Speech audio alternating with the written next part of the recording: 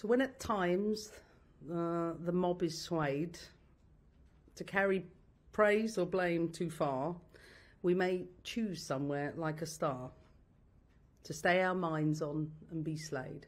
Well, my son said to me after the game, "Mummy, when you push someone in school, you're asked to go and take time out."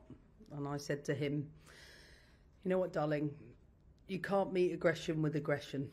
All you can do is tell the teacher. All you can do is go and explain to the teacher why you think something's unfair." I said, even if the players go to the teacher, even if the parents go to the teacher, that's all you can do. You cannot meet aggression with aggression.